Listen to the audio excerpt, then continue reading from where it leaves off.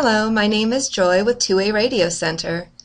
Today I'm going to show you how to install the VX-450 series programming software on your computer. To begin, you'll first have to obtain the programming software from your authorized dealer.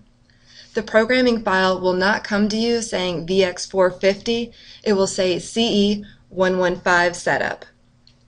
If you do not have a zip file program on your computer, you can download a free version of the zip file from a website online such as WinRAR, W-I-N-R-A-R. Once you have the programming software, just double-click on the CE115 setup. On the next screen, again double-click CE115 setup. And then you'll see two setups on here. What you're going to want to run is setup application, or yours may say setup.exe. You do not want to do the configuration setting for setup. You just want to click on setup application. So double click on setup application or setup.exe and give it time to load. Okay. Every computer is different, so there may be a security setting that will pop up and say, do you really want to run this do you really want to install this software on your computer? You may have to go to your system administrator for approval to load the programming software first. Like I said, every computer is a little bit different. And then this next prompt about FCC narrowbanding, just click OK. Then the Install Shield Wizard begins. It says, welcome to the Install Shield Wizard for CE115. Click Next.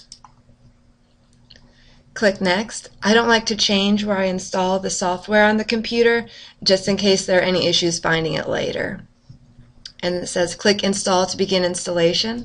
Click Install.